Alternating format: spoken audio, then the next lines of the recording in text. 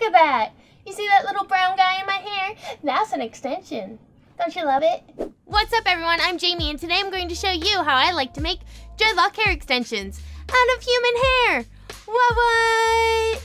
If you're new to this channel, make sure to hit that subscribe button. I do new videos every single Monday, and we do 2 other fun videos every week too. Now, I'm going to use human hair. This is hair that I actually cut off of one of my friends, so it's really loose. I just have a little rubber band on the top of it. If you don't have hair that you can use from a friend, you can use weaved in hair too, the kind that's on the weft. That works great for this too. But if you guys are ready to learn, let me show you. You need a clip or a clamp, some rubber bands if you're dealing with loose hair, a comb, and your hair. And I already went ahead and took out a small section of hair about the thickness of my dreadlock and put a little rubber band at the top of it.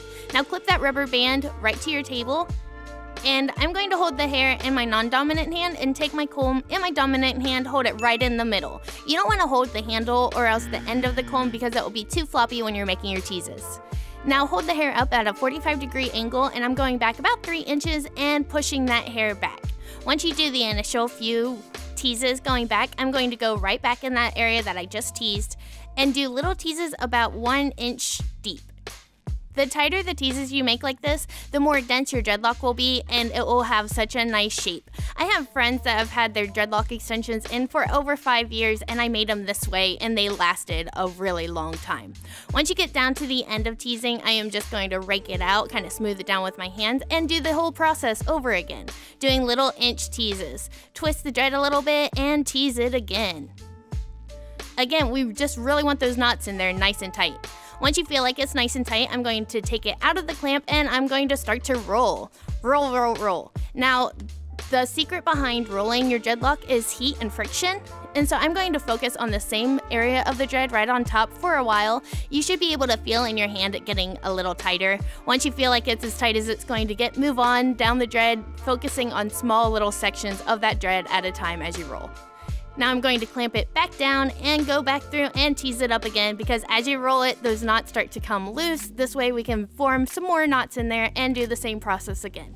Roll it out and roll and roll and roll some more.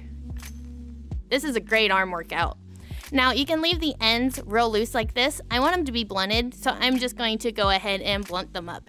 If you don't know how to blunt your ends and want a more detailed explanation, I did make a video of it the other week, so I'll put the link up in the corner here somewhere. If you do it too much and they become twisted like this, that's okay. Just go ahead and roll out your extension again, and those twisted ends will start to smoothen out. And again, I am just going to tease it up. Tease, tease, tease, tease, tease. Do this like 3 or 4 more times until you feel like your dreadlock is nice and tight, and then roll it out.